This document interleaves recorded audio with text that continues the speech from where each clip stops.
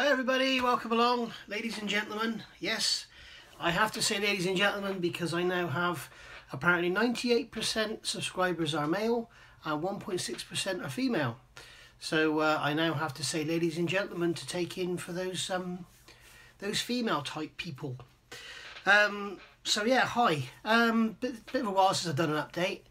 I just want to say a big massive thank you to all of you guys that have subscribed. It's amazing. It's over 1,411 or 1,416 I think it is as I'm speaking now. Today is Tuesday, February the 5th 2019, and when you bear in mind that's nearly 1,000 more than I had on Christmas Day, I'm impressed. So obviously something's right here.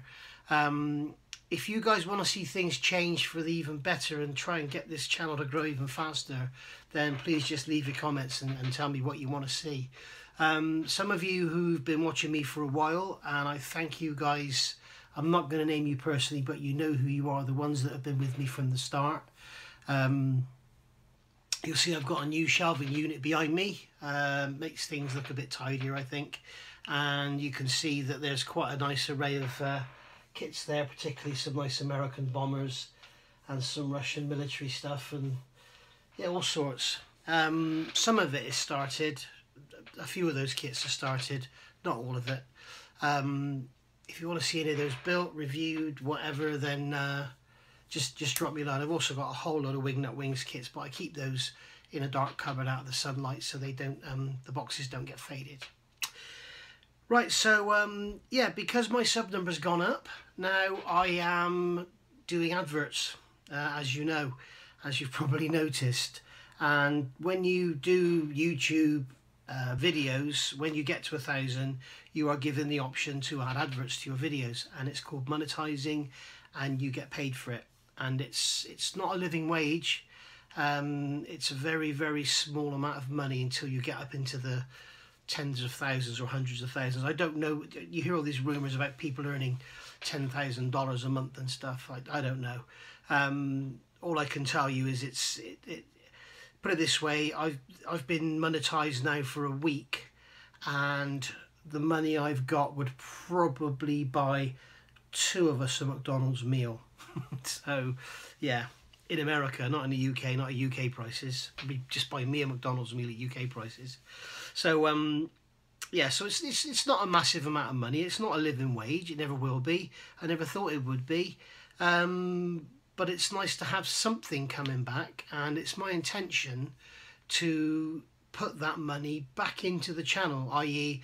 I need to get a nice microphone, I need better lighting, and I also need to look at getting a really good camera so that I can perhaps start doing some live stuff, maybe do a live build or whatever, or maybe an all-day Saturday or a 24-hour build or something, just something to really get the juices flowing and get people watching and subscribing and get interest going, because this is the way it goes. The more you get going, the more subscribers you get, the more interest you get, the more people want to give you products to review, and then you get people wanting a sponsor, and it just grows and grows and grows.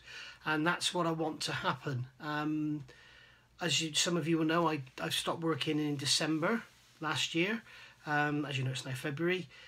I don't care if I never go back to work again. I'm 55 and could happily retire. And who knows, maybe YouTube could finance my retirement. I don't know. That's probably just a dream.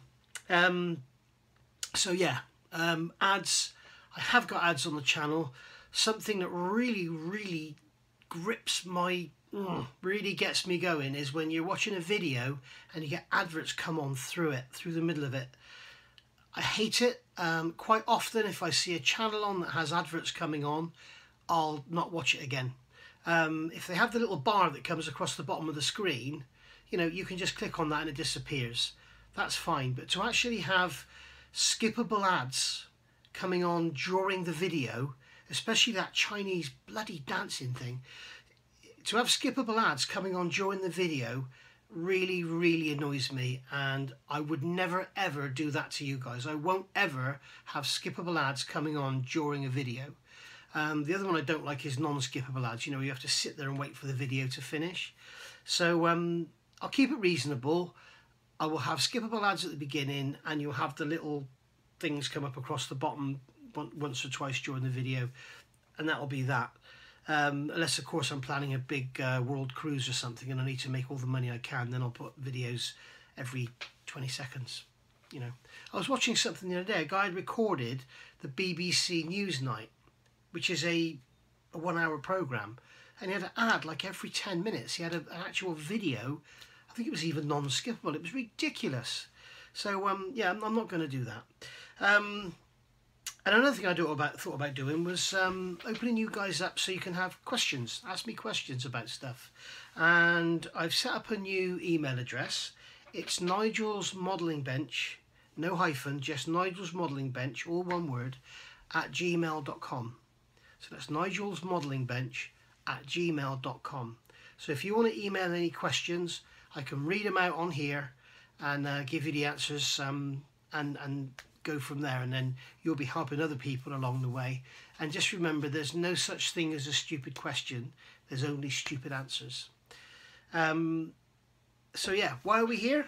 I've started a fun build. As you know, the fun build I did start was the 72nd scale Revell Lancaster, and oh dear, that couldn't be a fun build. I had to do some mods on it, and I'm sure you've seen it, and it's turned out to be a great kit. It's turned out to be a lovely model. It's not a great kit. I've turned it into a lovely model with a few little sort of simple, you know, changes. And you should be having a go at that. You should be going out and buying that kit and having a go, because it's not difficult. And you can build something that you can put your own name to that has no added extras, no aftermarket. It was just your skill and your ingenuity that made that kit what it was. And it wasn't just something bit out of the box. So go do it. And as you can see up here somewhere, was it up top of that, above that Typhoon, I've got the Airfix Dam Busters Lancaster, and I've also bought the B2, which is the radial engine version, which has just arrived in the post today. So I'll get a review up of that maybe later on tonight. So you'll see that tonight, tomorrow, whatever. The reason I'm here now, I've started another fun build, as I was saying an hour ago. It's a Spitfire. It's this kit here. It's the Hobby Boss Spitfire Mark V, and the reason I've picked on this one is because it's a cheap, small, fairly simple kit, and I really want a 32nd scale brown and green Spitfire in my collection. Now, this was in my stash. If I'd have needed another one, I probably would have got the Revell kit, although apparently it's got issues. I don't know what the issues are, but apparently it's covered in issues. But I think it's like 17 quid for a 32nd scale fighter. I mean, you know, when you think the Tamiya Spitfire is £115, I think, on Amazon, you know, it's great. And this I think this is like 30 quid, this one. So yeah, I've done a video here. I'm only too aware that my videos could end up going, you know, part after part after part after part. This is going to be 3 parts tops. So in this part, we're doing a lot of the major assembly. The second part will be finishing off the assembly completely, and then the third part will be the painting, decaling and the weathering. So this will be 3 parts max. The max it could be is 4 parts. If I decide to paint it and decal it in one video and it ends up being quite a long video, I'll cut it off and then I'll do a 4th part for the weathering. The problem is with this, guys, if you do YouTube videos, you'll know, when you start doing videos that get up to like an hour long, like this one is, it takes forever to edit, it takes forever to render, and it takes forever to load. So you know, you can't do anything with your computer because it just, I haven't got a very massive PC. It just locks the computer up. You can't do anything. You can't go and watch, you know, your Amazon Fire Stick or anything if you're uploaded to YouTube, because it's all, you know, it jams it all up. You can, but if you're like that, you know, so you don't really want to be watching stuff like that, do you? That was a good impression, that, wouldn't it? Anyway, so yeah, enjoy this video, and like I say, get your questions over to me, nigelsmodelingbench@gmail.com, and I'll answer them for you on online, you know, and on this channel. And if you want to, we could have a, I don't know, we can set up a day, say every Monday afternoon or Monday evening or something. We'll do a questions and answers. Obviously it won't be live because I don't have the ability to do live. When I get a camera, then maybe if it gets big, then we can do it then. But then yeah, it's going to grow and grow. It's going to get bigger and bigger and bigger. I'm really enjoying it, and I think you guys are really enjoying it too. So anyway, enough of the waffling. I'm going to bugger off now. Enjoy this video. Flick through bits if you need to. It's 50 odd minutes of building and painting and decaling, and I also show you how I do annealing brass on the seat belts and everything. So yeah, so enjoy, and I'll catch you later. Bye bye. Alright, so let's make a start on this thing then. Stage 1 of the stage 1 and stage 2 of the instructions is obviously the cockpit, as you can see here. We're going to assemble the seat. We're going to assemble the seat mounting. We've got some photo etch to go on here. We've got photo etch seat belts which have to be assembled. Headrest going on there, and then we've got our rudder pedals and the mechanism going under the seat. So my plan is to do all of this and then paint it, because basically I don't want to be painting each and every individual part and then having to, you know, assemble it all and then clean up where the glue and everything was. So the plan is just paint the whole thing in cockpit green XF71 Tamiya, and then what I'll do is I'll pick out the seat with the brush, and I'll find, or I'll mix some Revel paint, and I'll do that on camera and show you just how wonderful that stuff is. It's my new favourite go-to paint for brushing. So I'll get on and get all this put together now, and then once it's painted and everything, after I've shown you that, we'll do the harnesses, and I'll show you how I anneal the brass and everything and make it all soft and pliable. Alright, so I'll see you in a second. And there we go, guys, there's the interior. Looks like the seat is designed for a fat bloke. It's I think it's a little bit too wide. Just doesn't look right. I'm not sure that cushioning on the back is very good either, but the headrest looks okay. So I'm definitely going to do this closed up, canopy closed.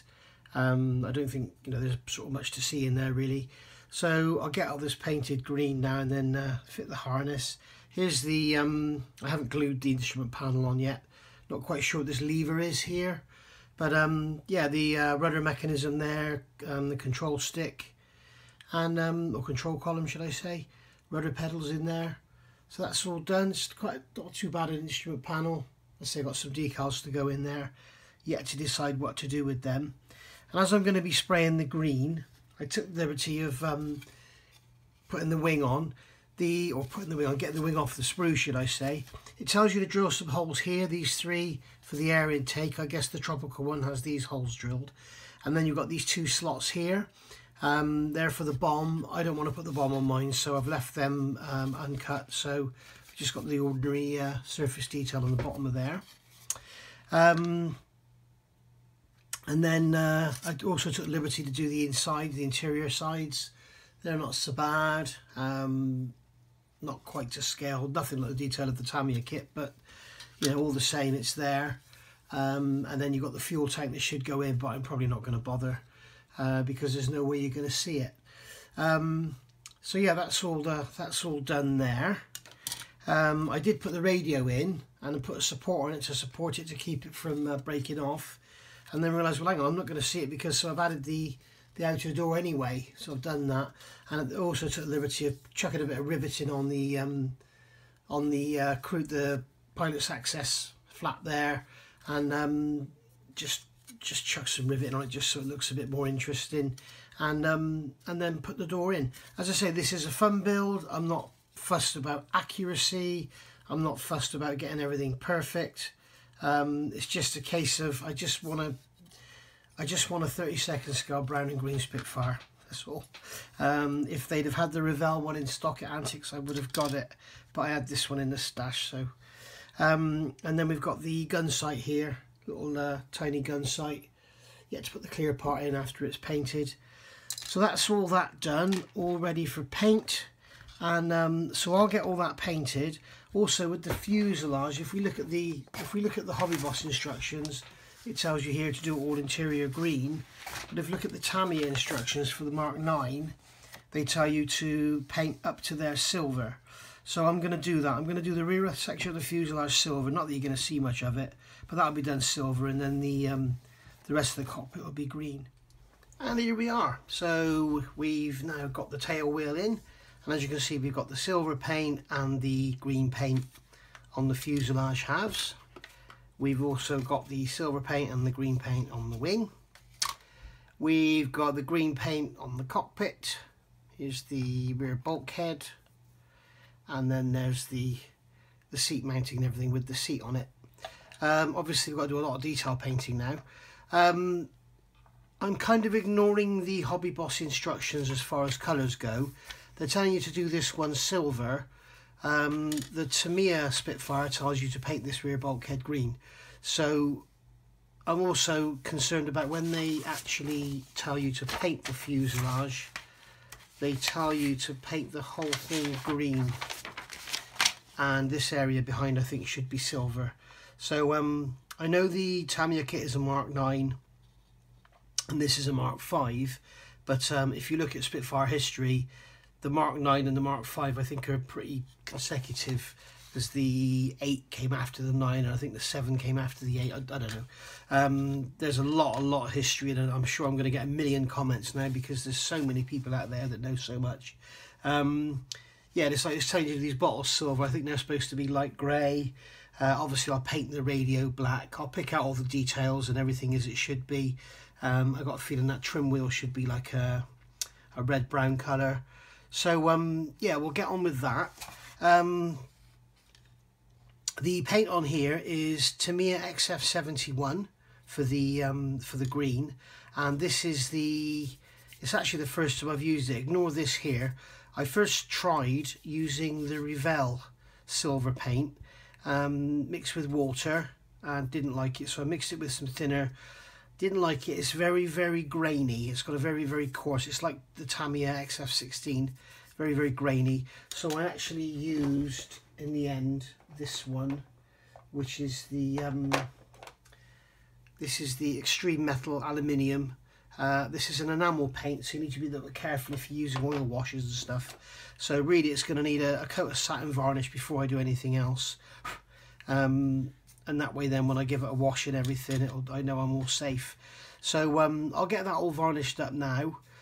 Just a matter of interest, here's the table for the Lancaster with the wood effect on it. You can see I've put like a wood grain effect on it, and obviously it's got to be painted green, and then I'll wear away a little patch where I'll wear away a patch where the navigator's been, and perhaps put a few chips and stuff around it.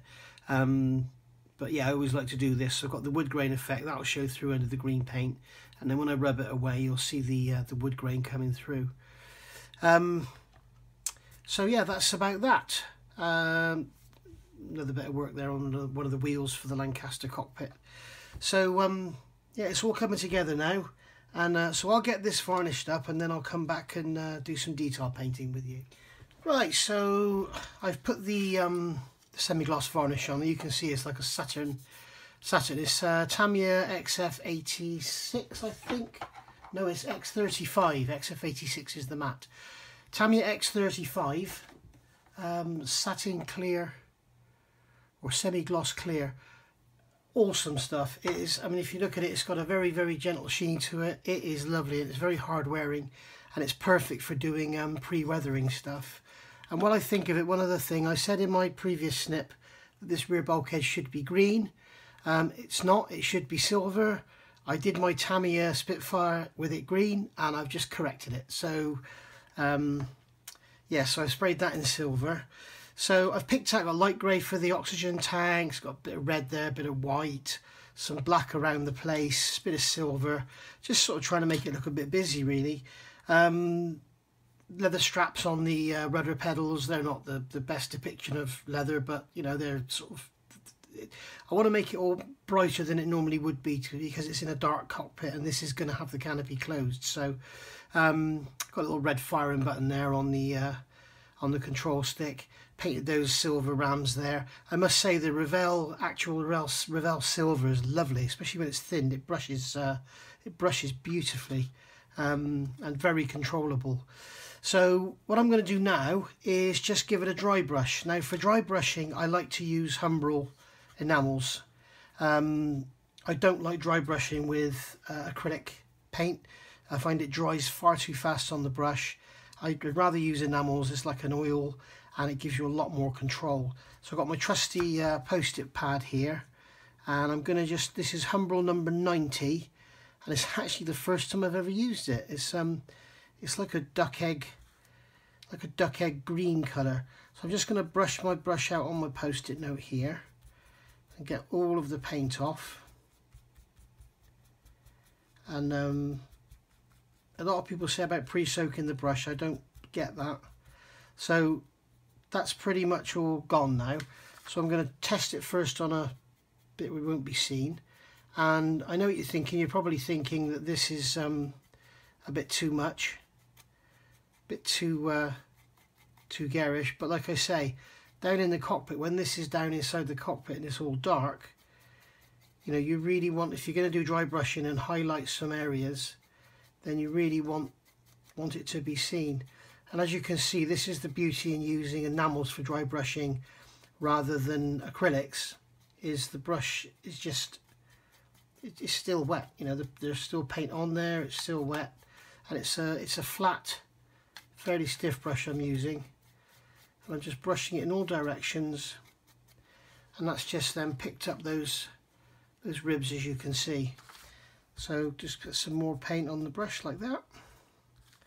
And what I've got to try and do now, I could have dry brushed this before I did the detail work, but I thought then the detail work might look a little garish. So just got to sort of stay away from the detail work a bit, although I will be dry brushing the black with the light grey anyway, just to tone it down, and then I'll probably give it a matte varnish.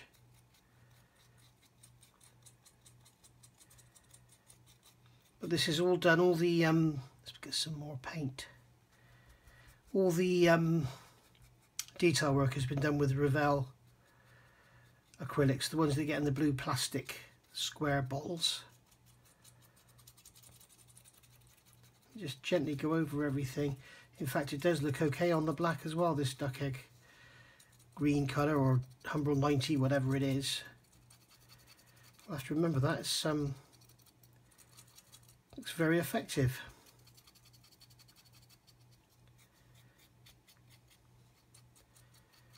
So that's that side all done. Let's get some more paint. I'm just taking the paint out of the neck of the tin lut, I think it's called. Save it all caking up in there. I must say, my Humbrol paints, I've got quite a few, and in fact I'll show you guys. These are my Humbrol paints. I've got quite a few, and some of them, like I mean this matte cockpit green, that must be 30 years old. It must be. This black green here, that must be 30 years old. But then I've got some here which I've never even opened. I don't know why I've got them. But I've bought them for some reason. So yeah, I've got lots there, and there's also there's the Revell enamels as well. But yeah, I've got some of the old these are extra colour enamels. They're really, really good. And I've got some of the old white enzyme for ships. If I can get that out. Yeah, there's white enzyme model colours for ships. They're well, white enzyme no longer exists. So what's that one there? It's extra colours ink chromate.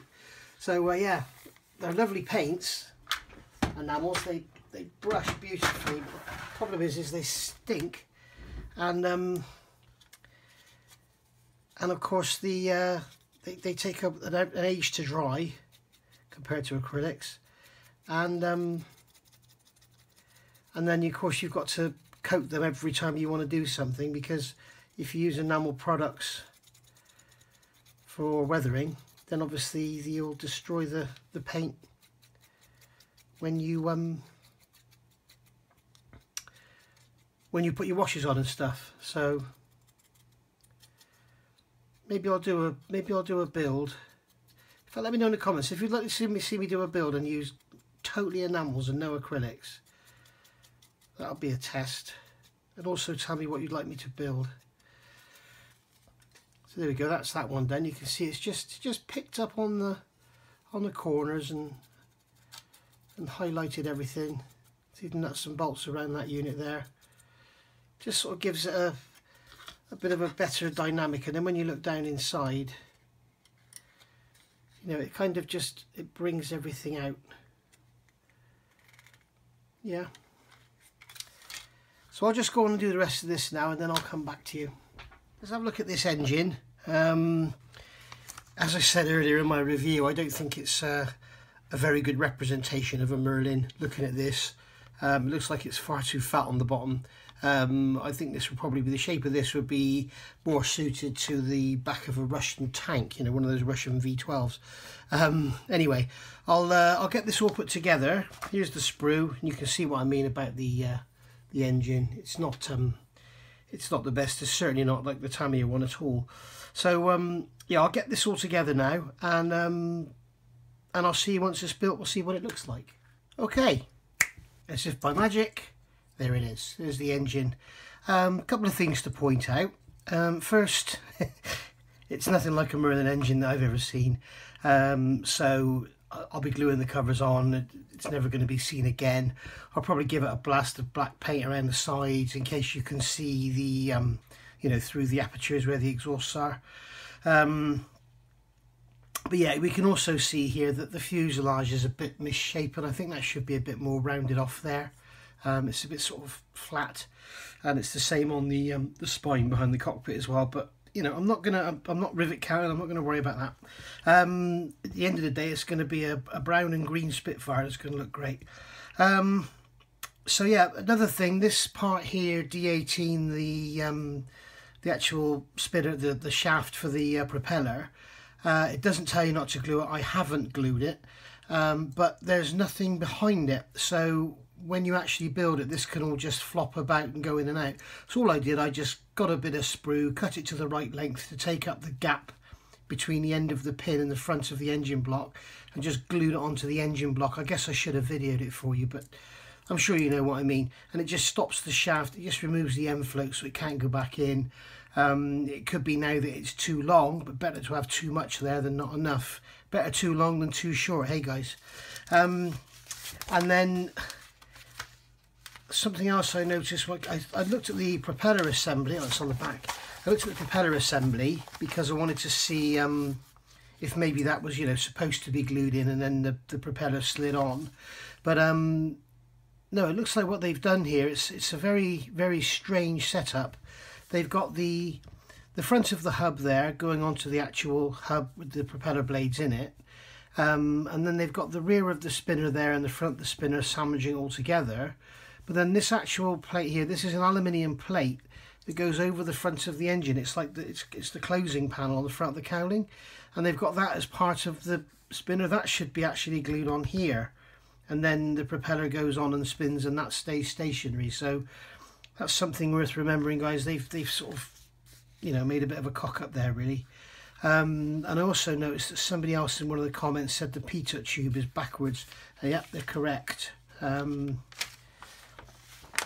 Yeah, I've got the pitot tube is backwards. It should be pointing forwards. So yeah, that's something else they've got wrong. I think I'll make a note of that now.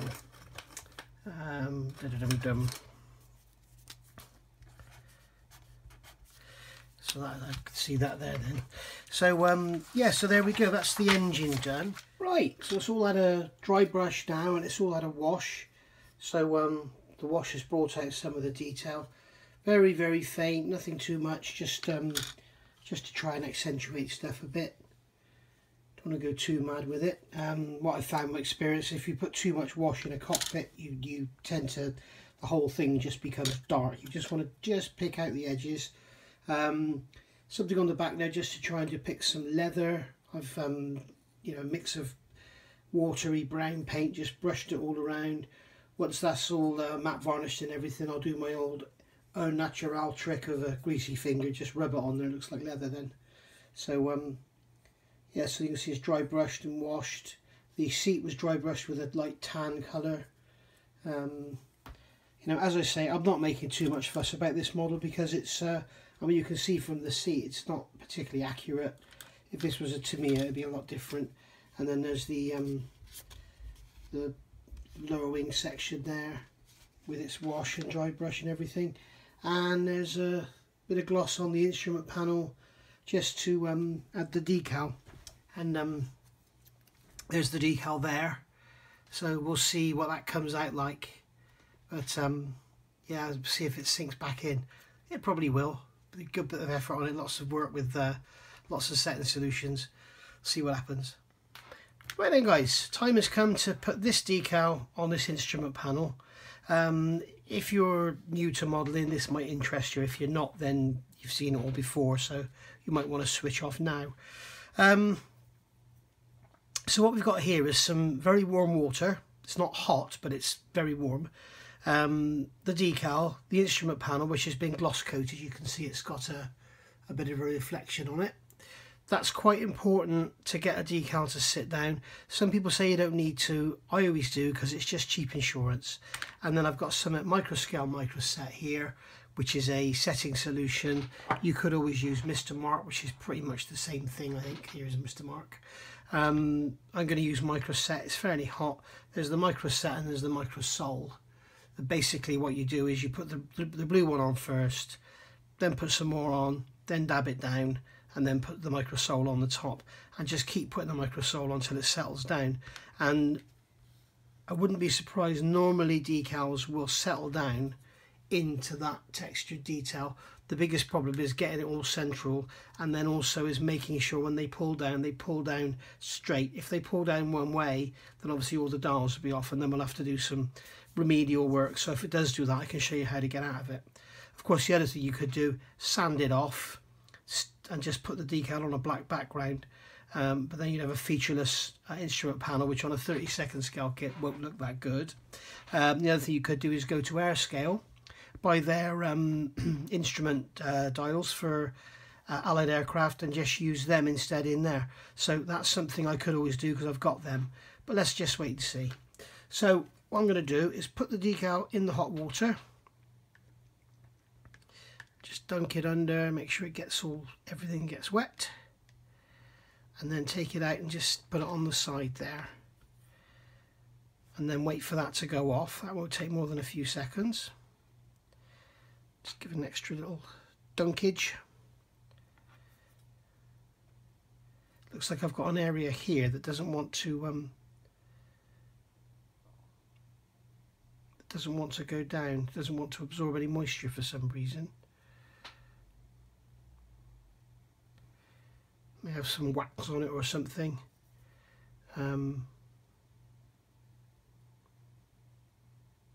That's weird as well. I'm looking on there, it looks like it's got like a sort of white, if you look about 2 o'clock, it's got like some white shape or something on there. I don't know if the camera can pick that up. It's weird. Right, so that's moving now. Now, as I suspected, one of the issues, oh, it's going. One of the worries, if you see that white spot on your decals, be very wary, because that means there's a part that's not getting soaked. When the rest moves, you might tear it. So that's moving now. So what I'm going to do is get some microset and just brush that on. And I want to make sure that the area is pretty well soaked. With microset, it has no surface tension, so it will just all sort of gather up in one area. There we go. Right, so that's all gone down now.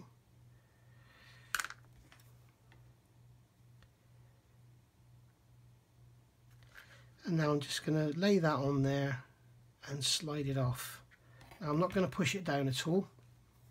I want to make sure that everything is all lined up.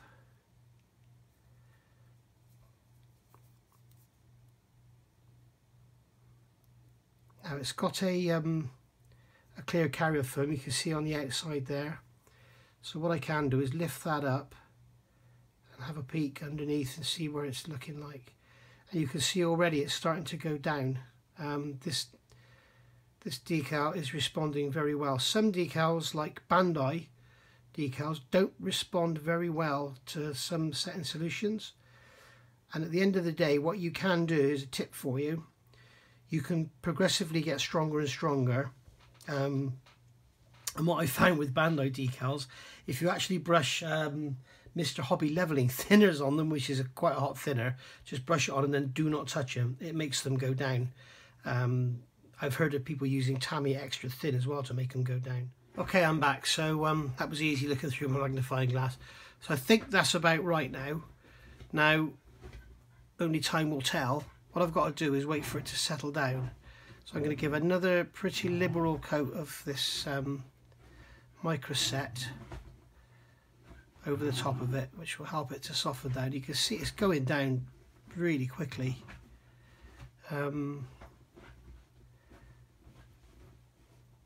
What was it I did the other day and it really was struggling to go down? Oh, it was that Revell Lancaster, the 1/72nd, and it took a good 4 or 5 hours work.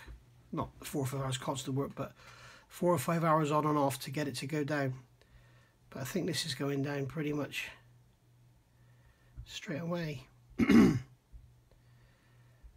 So there we can see. Right, so now what I'm going to do, you have two options here. You can use a cloth. I'm going to use a cotton bud. And be very careful how I push it down because I don't want to move it. So I'll just start pushing it down from the centre.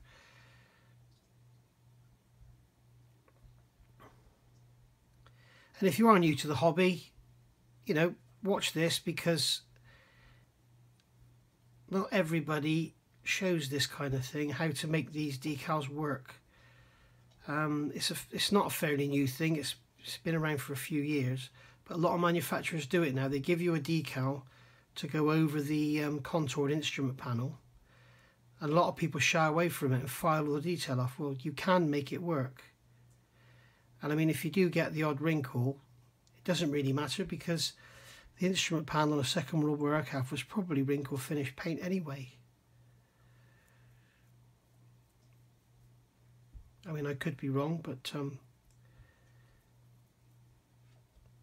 you know, maybe the version you're building, that one off, had the wrinkle finish paint, eh? And there we go. You can see that is going down. So I'm going to leave that there and not do any more to it. If you can pick that up in the camera, but you can see it's going down. It's picking up the contour underneath it. So just clean the brush off in my fingers. Put the lid back on the microset, and then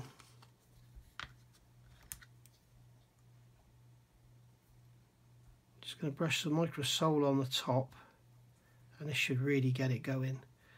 And what will often happen now is it will wrinkle up. I'm putting a lot on because I'm just going to walk away from it. It dries out pretty quick, especially in a room temperature. In the summer it's like seconds, it's gone. I'm putting quite a lot on because I don't want to have to keep coming back to it.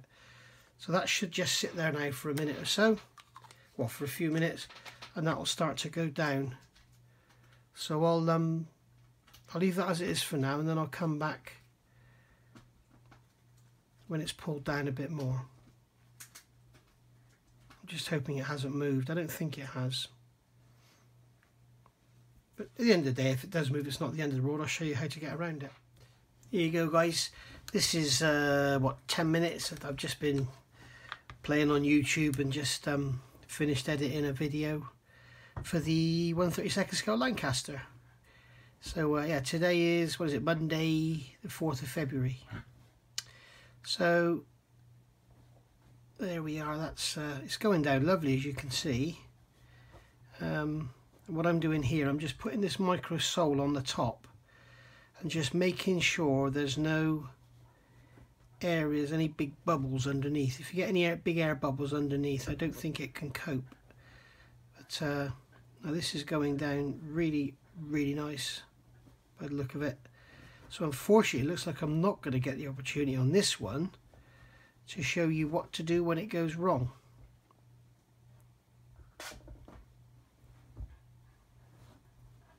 If somebody can tell me what that white thing is there, I'd be grateful. That white, it looks like a clock spring almost. Get it to focus. That white thing there at about, I don't know, about 1 o'clock, 2 o'clock. Really strange, I don't know what it is. Or what it's supposed to depict.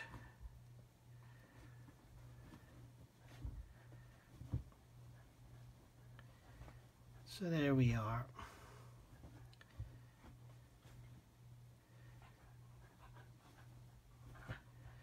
And please tell me in the comments, guys, if you're fairly new to the hobby.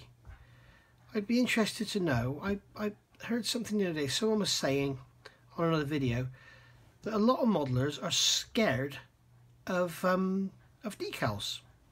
Now, I know they can be quite daunting, but if you're new, please tell me if you're new to the hobby. Is decals your most frightening part? Because I'd be interested to know.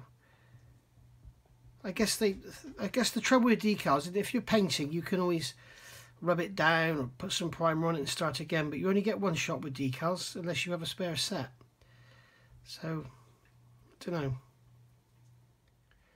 So as we can see, this is like, I don't know, an hour since I started, since I put it on, and you can see that it's settling down lovely, and I'll just keep going. And by tomorrow that will have probably pulled right down, and hopefully the dial faces will have pulled down slightly as well, because what I intend to do is matte coat this and then give the dial faces a coat of gloss so they look like glass, and I'll show you all that. You won't miss anything. So yeah, I'm just going to leave that now to settle down, and I'll just keep putting what is it now, it's 8 o'clock in the evening, so I'll just keep putting setting agent on it until I go to bed, and then in the morning hopefully it'll all gone down. So that's that done. What I'm going to show you now is a bit of annealing for these the seat belts on the seat. The seat's all done. I think you saw that earlier. I'm going to use the kit seat belts. I would normally be using HGW belts, but on this one it's out of the box. It's a fun build, remember. So what I need to do is anneal them. Now if you look at these tweezers, are great by the way, the ones that normally close. They're great for holding stuff like this. So if I put those parts in there, that part in there, you see that when I try and bend it, it just springs back. It's quite springy. You see that there? If I move the light up, probably get better focusing. See, that's just springy. Whereas this one here I've already annealed. If I put it in the same, you'll see that as I touch it with my thumb, it stays there. It doesn't spring back. So it makes it a lot easier to bend and position the harness and make it lay down. Well, bad throat. If you're doing something like a frame or a kind of ship, you know, a crane, don't anneal the brass because it'll just be all soft. You want it to be fairly rigid. So what I'm going to do is, most people would use a cooker ring. Problem is with small parts like this, they get hot instantly and they'll get red and melt. So you really want to be going careful with the heat. So I'm just using a cigarette lighter and I just want to see it discolor. And you can see it's gone black. That's because of the impurities. But I just want it to discolor. So if I get it nice and hot, you can see it's discoloured. When I rub the black off, you can see it's discoloured. Dunk it in water, and then it will cool down. You can see now that's annealed. It's all soft. If you want to make it a bit softer, just do it again. That here fizzing you can hear is the water that's inside the now really you want to get this red hot, but the problem is we're getting it red hot because it's so thin and you've got that detail on the buckle on the end. If you go too far with it, you'll get like a second, and 1 minute it's not hot enough and the next minute it's glowing and it's just melted and the detail's all gone. So there we go, that's annealed now. And a lot of people will tell you don't need to put it in water. In my opinion, you do. I'm an engineer. I've been aerospace. I was trained by Rolls-Royce. I was always taught if you're going to anneal non-ferrous materials, you quench them. Now things like steel, if you're going to anneal steel, you see that discolouring now. Being careful not to let it go too far. Yeah, if you're going to anneal steel, when you quench it, it hardens it. So if you're going to anneal steel, you heat it up to a certain temperature and let it cool down, and that's annealing. And then you get tempering and everything. There's all sorts of different heat treatment processes. Look it up on Google if you're that interested. So there we go. Now I'm not convinced that's enough on there. It's still not very soft, so I'm going to do it again.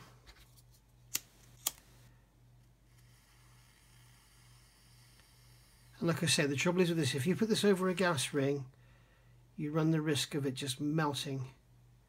You can see it, I can see it just starting to go red, just starting to go. I'm a little bit concerned. Of course, these tweezers are like a heat sink. Let's try changing ends. And I'm going to be extra careful to keep the heat away from these bits here, because they're so small, they will get hot very, very quickly.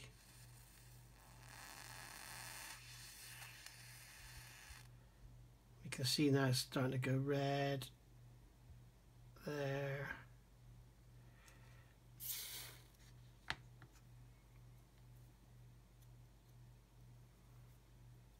I'm happy with that now.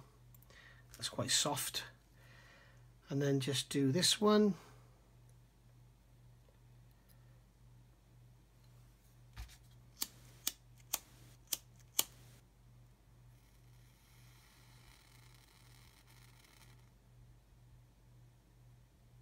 Got to be careful of that buckle, because that buckle's so thin that'll take the heat really quickly and just melt.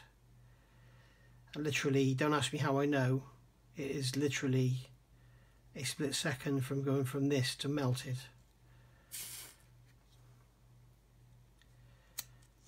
Just give it another hit.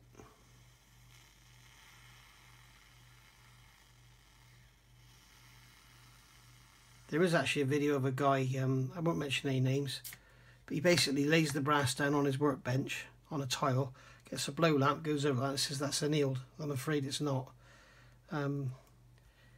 You really need to anneal the parts properly like this.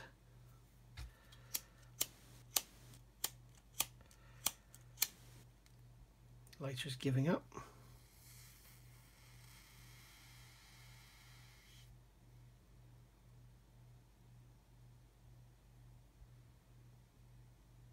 There we go, it's starting to glow in the water. Right, it's the morning after. It's Tuesday, February the 5th, and as we can see, the instrument panel, the decal's settling down nicely. I've just had to slice a couple of air bubbles, and then I've put some more setting solution on, but you can see in there, if the light will catch it, that the actual the decal is going down around those gauges. It's pulled slightly to the right, but I'm not going to worry about that. As I say, this is an out-of-box build, and if you notice this little matte patch at the top, schoolboy error there. This is actually stuck on here with blue tack. I managed to roll the blue tack over before I painted it, which was clever. So I had the black paint was on top of blue tack, so I rubbed the blue tack away and then put some matte black paint on there. Next thing that happened to this, it'll get a matte coat, and then I'll pick out the instruments with a gloss coat. You'll see that when I do it. Now, looking at the instructions, after the engine was built, we had to do the undercarriage, which I haven't done yet, because I moved on to the interior. Well, I'd already done the interior here, and then moved on to the engine, and now the instructions are a bit bitty actually. You know, you do the interior here, and then you do the engine, then you do the undercarriage, then you do the wings, and then you start on the interior again, which is all a bit strange. So anyway, I need to get these clear panels here in these wing upper sections. Got the wing lower section there sprayed and weathered. So let's get these upper wing sections out. So I need those two, and need to fit these panels. Now, some people may be tempted to leave this until after the wings are put together. I would suggest doing this now, as they say, because really, if they sit too low or whatever, you can always sort of play with them and get them dead flush and everything, because you can get behind them. So I'm going to do this now, and let's see how we go. Right, I've got all these parts cut out now, all the clear parts. These are all the clear panels. I doubt you can see them on there.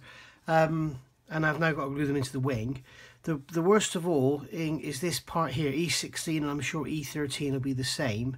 You can see in the instructions they're showing that as a vertical, to fit it vertically, this little flap here. And that little flap is basically what it is when the flaps are, when the undercarriage are down, I think, or just when the flaps are down, that a little ball pops up so the pilot can see that the flaps are down. And basically on my model the flaps will be up, so that would be actually flush, although they're showing it open. So I'll be building this with the flaps up, and therefore that would be flush. Getting it to fit is an absolute nightmare. It takes a lot of work. You can see it's a bit of an awkward shape, and the radius is too small, but it's too wide at the bottom. So in the end, what I've done is just sort of filed it down till it fits, and then holding the wing flat this way, I've just put it in from behind and pushed it through. So I'm just going to put a little dab of extra thin on the back to hold it in place, and see what it looks like once it's gone off. But it's no, it's not. It's sort of, it's like a square peg in a round hole, really. So we'll see how that looks after the glue's gone off. I'll probably put some Mr. Surface around it and then wipe it over with a cotton bud, and it'll sort of give us an even line then. So onto these clear parts. I've done a quick test fit, and they do seem to fit really well. So we've got this one here, GP12, which goes on the outside, and we can see here that it's showing this little square section. There's a little moulding on there, goes aft, so that's easy to do. So position that one, and that seems to fit lovely. And what I'm going to do is put some extra thin in from behind, but I'm making sure that my finger isn't on the seam, because if I put my finger on the seam and then put the glue in, the glue will run up over my finger. And so it's just very, very quickly just dab some glue in there so it holds it, but don't allow the glue to capillary up onto your finger. So that's that. Quite why they've made these in clear, I don't know, but because you can't really see much through them anyway, they're so bloody thick. So that's that. They seem to fit quite well, to be honest. I'm not going to go overboard with the glue. I'm also not going to be sort of too sparing with it, because I don't want them to fall out. Now this panel here, there is some rivet detail on there, but my concern is making sure you get it the right way up, for one.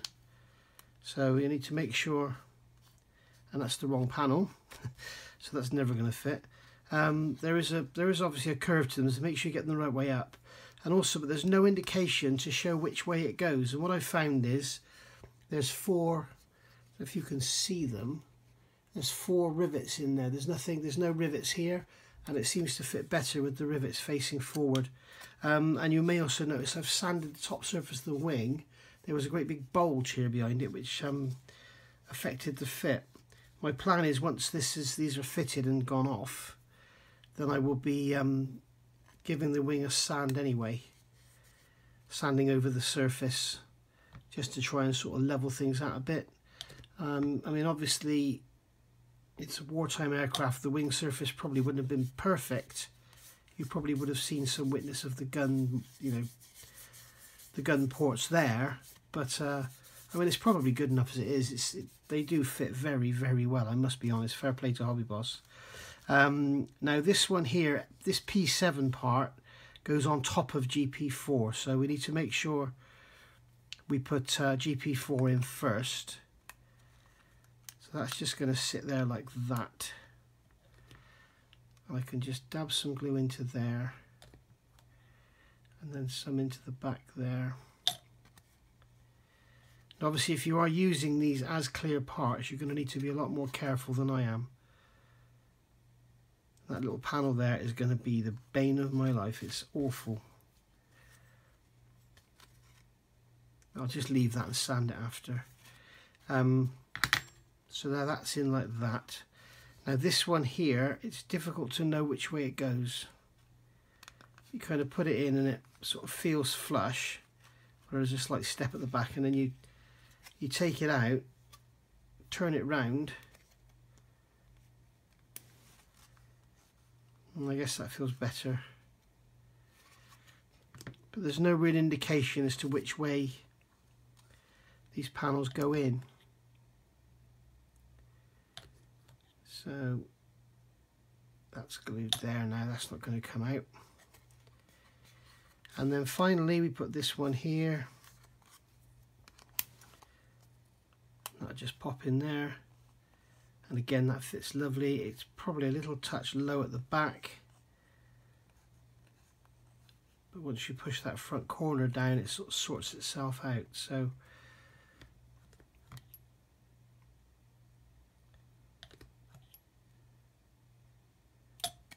I think I'll put some on there as well. There we go. This is the beauty of doing this with it, the wing's still in two halves. I can now get behind and just move that around to get it perfect, or as near as damn it. And there we go, that's those panels in. So I'll get on and do the other side, and then I'll come back with the lower wing. Right, so I've done all this now, so these covers are all in place. I'll let those go off and then I'll give them a prime and a sand down just to check they're all flush. I'll do that before I fit them to the bottom wings as well, and then if I need to push them up from behind I can.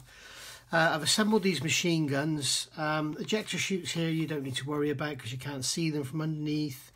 The cannons here, I haven't bothered with the actual cartridges, whatever you call them, and I haven't bothered with the tracks here either. They're for the spares box, they'll come in handy for something. And just one other thing I've noted is when you actually build these machine guns, obviously you've got two sides and they are different, 3 and 4 and then 3 and 4. But it's worth noting that you need to cut. I actually glued them in place and then realised if you leave that machine gun in place at the back, it does affect the fit of the wing. If I can just show you quickly, it does stop the wing closing up there. So you know, if you're not going to have them on show, just hack the back off, hack the sort of back 6mm off, because it doesn't allow it to shut, to allow the wing to close up properly. So that's that done there. Now I need to assemble the ailerons here. I'm going to slot them in afterwards. So we're pretty much getting there now. Let's have a quick look at the instrument panel, see how that's going. And that's all settled down lovely. That's probably very close now to having a matte varnish and then doing the dials as I said earlier. So let me let all this go off, then I'll do some Mr. Surfacer and then I'll come back with the instrument panel. Okay, as promised, here's the instrument panel, matte coated, and as you can see, nothing wrong with the decal at all. It's it has moved a bit to the right, but you know, I'm not going to worry too much about that. You can see that, you know, you can get a half decent effect. Now what I'm going to do is I've got a brush prepared here with some dark grey oil paint, or enamel should I say, and I'm just brushing it off on my trusty post-it note, and I'm going to give the instrument panel a very light dry brushing with dark grey just to pick up the edges of those bezels and any raised areas. It just gives it a bit more interest. And then once this is all done, I've done the glass and everything, I'll put some colour about it. You know, I think it's going to have some coloured bezels and stuff, so I'll have to check my references for that. But there we go, that's just given it a bit of a, you can hardly notice it, but that's what it's all about. Subtlety is king. it's just, you know, it's just giving it that bit of an edge. So I'll put that to one side now. Put the lid back on my dark grey oil paint. That's matte 66 Umbral. Now that's done. So you can see now the instrument panel's done and it's great, but the glass on the dials needs to be picked out. So I'll do a couple of these for you now on camera, and then I'll do the rest off, because I need to be in fact, I'll see if I can get my glass so I can look at it through the glass and you can see what I'm doing too. I think that works. So if I just dab some on there and just move it around, there we go. And I'm putting it on thick purposely because I want it to level out. The more you put on there, the easier it is. It'll if you put too much on, it'll run over the edges. If you don't put enough on, then you won't get the effect. What you're looking for is glass, obviously.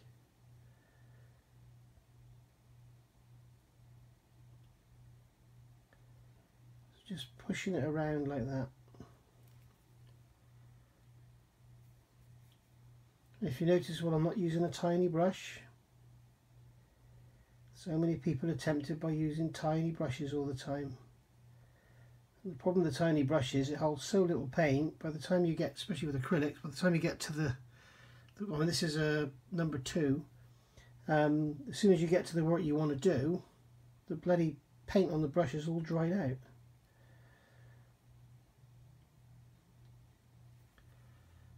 So there we go, that's that pretty much done. And remember, this is all from using the standard kit instrument panel.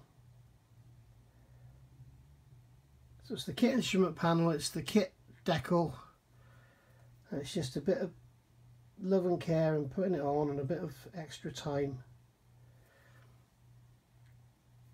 and you end up with a perfectly presentable instrument panel.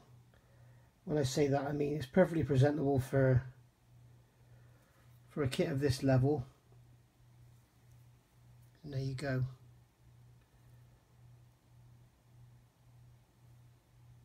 You can see that that's looking nice, and then it'll get some detail added to it, and that's that. Who needs photo etch, eh? Okay guys, so where are we with this build now?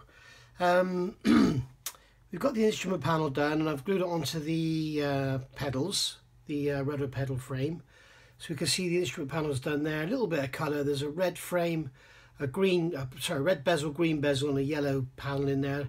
That's the only colour I could find on the instrument panel. So so that's all done now. You can see with the reflection, it's got its glass gauges in, and that is just basically using the kit decal. So yeah, that's all done.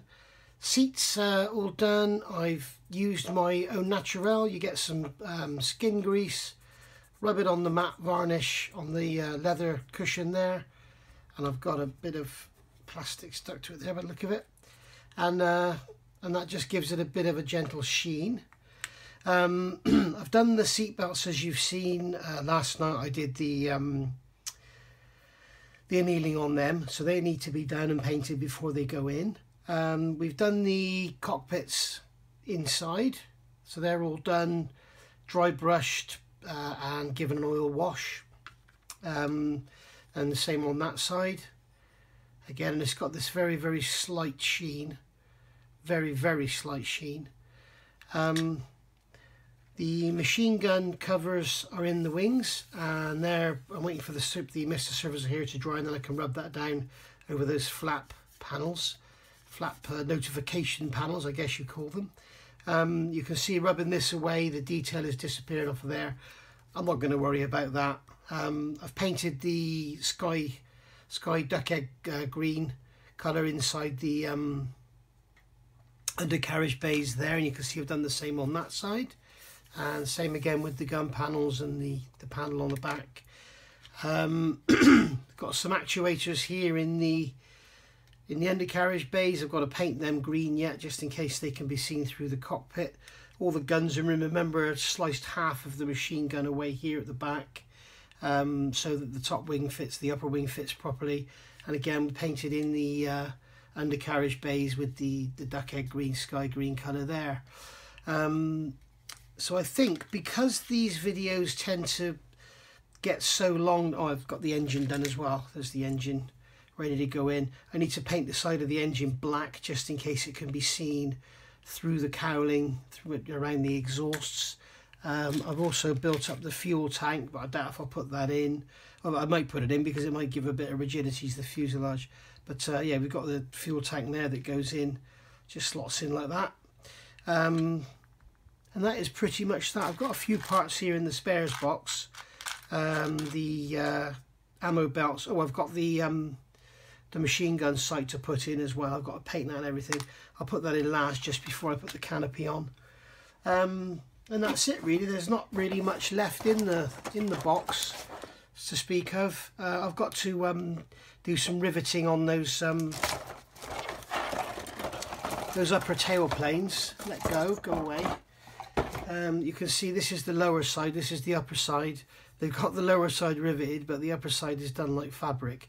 So I've got to sand all that down, retain that scribe line around the front, but then re-rivet around on the top there, on the top surfaces to match the bottom, and the elevators and the fin. They should all be linen anyway, linen covered, so, or fabric should I say. So yeah, there's not a hell of a lot left to do on it. So I think what we'll do is we'll call that a wrap for this being part 1.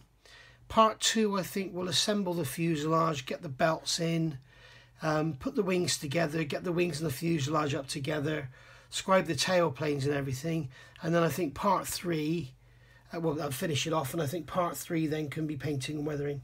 So thanks for watching. If you've liked this, please like and subscribe. If you haven't liked it, then tell me why. And if you want to see any other kits built or any reviews done, just let me know and I'll do my best. So bye for now, and I'll see you all soon.